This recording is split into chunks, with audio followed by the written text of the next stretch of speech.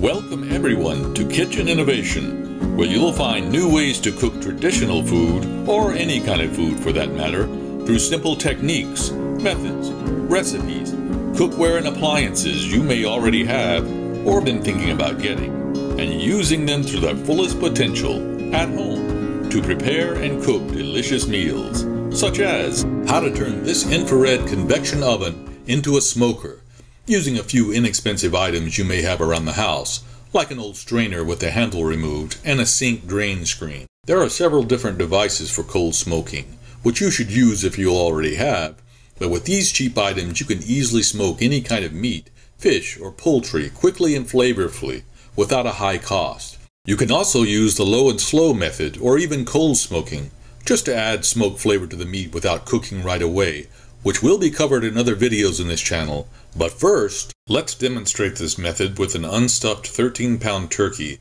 which has been cut in half and butterflied with the backbone removed, fully brined and seasoned on all sides. This video really isn't about cooking a turkey. It's designed to show you a low-cost smoking method that you can do anytime with little effort, so I'll be focusing more on that. Now that the turkey is ready to be placed in the oven, let's prepare the smoking apparatus. Here is a strainer I've used many times, as you can see. Take the drain screen and place it upside down in the center. This allows for good airflow to the wood or charcoal we will use for the smoke and keeps the wood and ash separate. Place the strainer on a shallow oven rack at the edge of the bowl to better catch the airflow from the fan. Next, fill the strainer around the drain screen with wood pellets, charcoal, or sawdust. For this cook, I'm just using sawdust, which is a mix of different types of wood. It's a great way of getting different smoke flavors in one cook. Here, just leave some space keeping the two ends of the wood snake separate. Then place a piece of foil over the wood-filled area to keep any juices from dripping on it, extinguishing the burning embers. Just tint the foil to allow air and smoke to freely circulate, while keeping the wood and ash from blowing out. Light one end in any way you usually light a wood fire, whether it's with paper, wax fire starters, or a few drops of lighter fluid. Just make sure it starts to burn continuously, so it will snake its way around the strainer smoker. Once it's burning on its own, quickly place a tall oven rack over the strainer with a saucer in the middle. It's a great idea to have plenty of these racks around for these types of cooks. You can usually get extra ones online if you don't have any more on hand.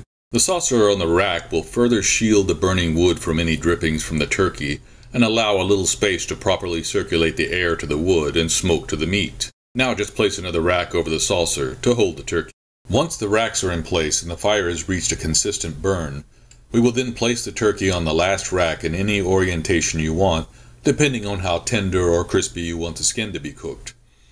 We will need the extender ring for this 13-pound bird. Now for this turkey, we will set the cooking temperature at 325 degrees Fahrenheit and cook for about 2.5 to 3 hours, or until it reaches an internal temperature of 160 to 165 degrees Fahrenheit, turning it halfway through the cook if you wish.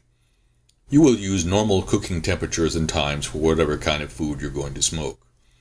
As the fan circulates air, the meat will absorb most of the smoke and the vents will filter the rest, so you won't have your house filled with smoke or an overpowering smoky odor. In fact, the snake method provides a clean burn throughout the cook and doesn't produce too much billowing white smoke. The fan will also provide enough oxygen to the wood so it stays lit and burning, like fanning a fire in an outdoor grill or smoker. In the beginning, you can vent the hood a little to allow more air in to be circulated until the meat starts to cook down, and the fan can send more air to the wood. You can even use an extra extender ring if you have one to give the fan more room to circulate. Also, you can cook in the traditional whole turkey method just as easily, but the butterfly effect seems to cook a little quicker while keeping all that flavor and tenderness you expect. I used a turkey to demonstrate in order to show you that even food this large can be smoked in a convection oven using this method, but you might want to start off with something a little smaller and work your way to larger food.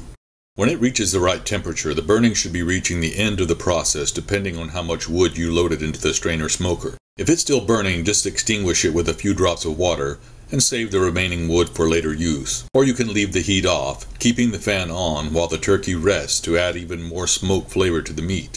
If it is burned out before the end of the cook, it should still have plenty of smoke flavor. After you remove the fully smoked turkey from the oven, you will notice the smoke film which is built up around the oven bowl and on the fan lid. This is easily cleaned with a normal cleanup, using a mild scented soap and water or a degreaser, which will mostly remove the smoke film and smell. And of course the bowl can be washed in the dishwasher. And that's it! Using this method and this device, you can turn a relatively inexpensive convection oven into a smoker for any type of meat, fish, or poultry without having to spend hundreds of dollars on an offset smoker.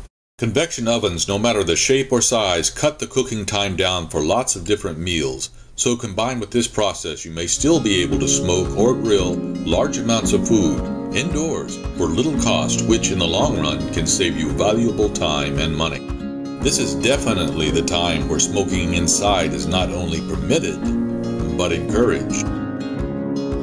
If you enjoyed this video, please like and subscribe and stay tuned for more kitchen innovation.